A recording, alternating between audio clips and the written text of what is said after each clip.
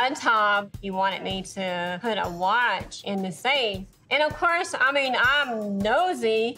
I went online and I Googled the watch. And I remember like sending my sister a text saying, I just put a watch in the safe for my boss and it was $80,000. And I like watches too, but I don't have those kind of watches.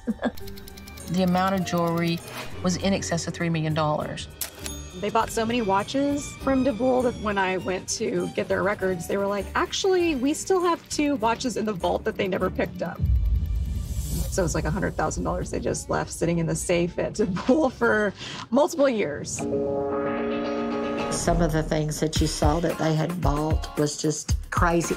His main home here in Corsicana, I think, comes out a little bit less than $200,000 in appraised value. But his New Mexico home was worth $750,000. Kay bought a Jaguar, a new Jaguar. They had many, many Lexus, Mercedes. Sandy and Kay Jenkins spent approximately $2 million at Sewell Lexus.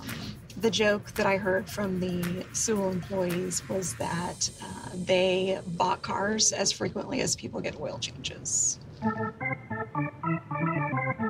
Sandy had this plane that he would take almost every weekend. He would fly somewhere, and it cost him $50,000. That jet probably has $20,000 worth of fuel costs that comes with it. They were flying everywhere, going to the Caribbean, going to Napa Valley all the time. Went to Napa Valley to buy all that wine, cases of it, and bring it back. They actually hired a private jet to fly them from Corsicana to Austin to go to lunch. So it was like an $8,000 lunch.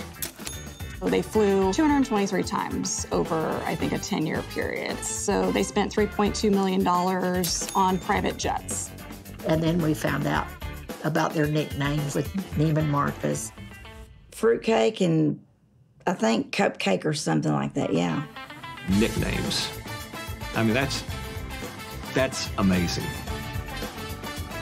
Gucci, Prada, Louis Vuitton. Purses and all her furs. One thing that I learned from interviewing the personal shopper there was that at one point she just ran out of things to sell them, which I thought was pretty hard to do at Neiman Marcus. They spent $11 million on the black Amex over an 8-year period. I think it was like $120,000 a month, whereas Sandy was making $50,000 a year.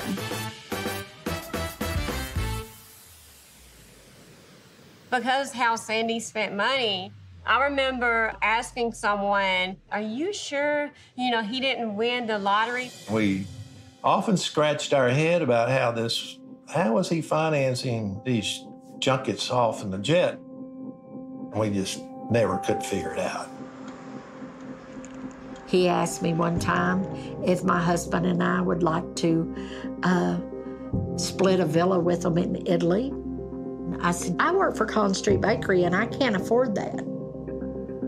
The thing that probably should have just struck a note was that if you're a guy that's making, $50,000 a year and taking $25,000 a week trips out to Napa Valley, why would you even want to continue to come into the office